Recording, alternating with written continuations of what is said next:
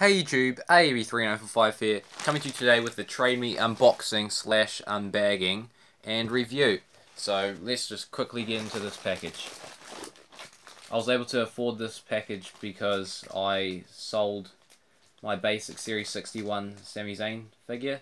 I was actually pretty broke, I had no money before that. So that's how I was able to afford this, and I've been looking for this figure, or a figure like this, for a while. So I want to use that torso to eventually make an Undertaker custom. I want to make an elite version of the Elimination Chamber 2010 basic Undertaker figure. So here I'll just unwrap it.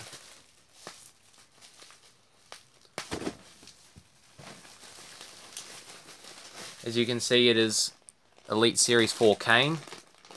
They said it is in good condition. As long as the torso is fine, I'm happy. I'll just get the towel out. So here's the figure. Looks great, actually.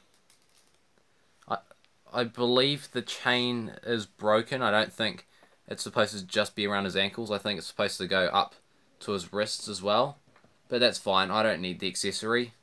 I'll get it off in a minute, but I'll just try and stand this figure up. And I'll put the towel over his head.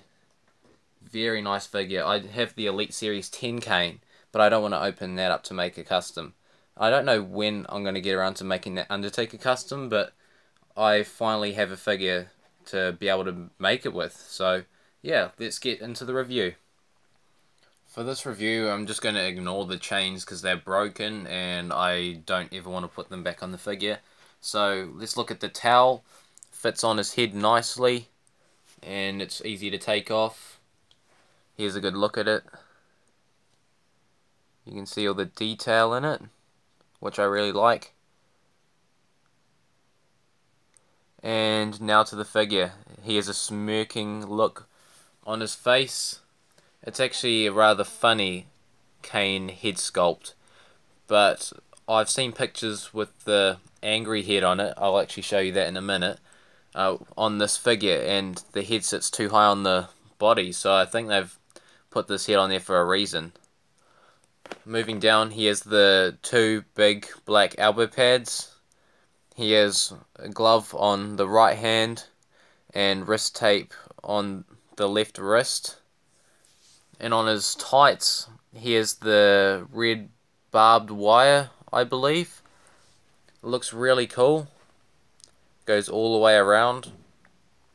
I think he kept these same tights from 2003 to 2010.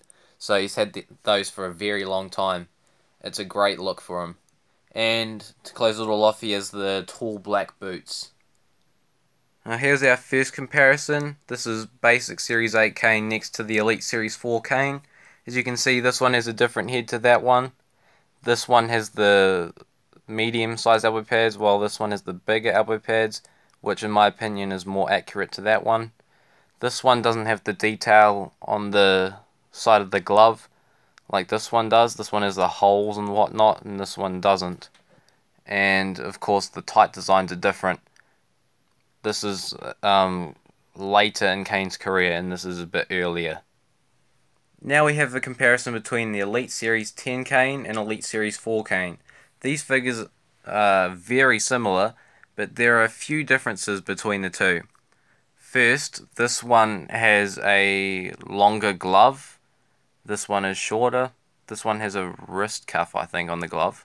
This one has the different tight designs, the same as the basic Series 8 Kane figure. And this one has glossy boots, while these boots are plain. You can't see the gloss on camera, but it's there. I actually prefer this figure because the accessories are better, and I like this run of Kane better because this is when he was really dominant as the World Heavyweight Champion. In my opinion, he was the most dominant in his entire career at this time. Even more dominant than when he first came in, because when he first came in, he could not beat The Undertaker, but at this time, he beat The Undertaker in 3 pay-per-views in a row. Night of Champions, Hell in a Cell, and Bragging Rights. But this is still a great figure because it covers a longer time period. Now this comparison is not necessary, but I thought I'd chuck it in anyway. This is from when he first came in, and this comparison just shows how quickly his look changed. And it's changed even more dramatically since, but I don't have a Kane figure with his current look, unfortunately, so this is the best we are going to get. So that'll bring us to the end of this unboxing and review. I hope you enjoyed it. I recommend this figure to people who are looking for a Kane from anywhere between 2003 to 2010. I recommend this figure more than the Elite Series 10 Kane because this of course covers a longer time period. So yeah, thank you for watching and subscribe.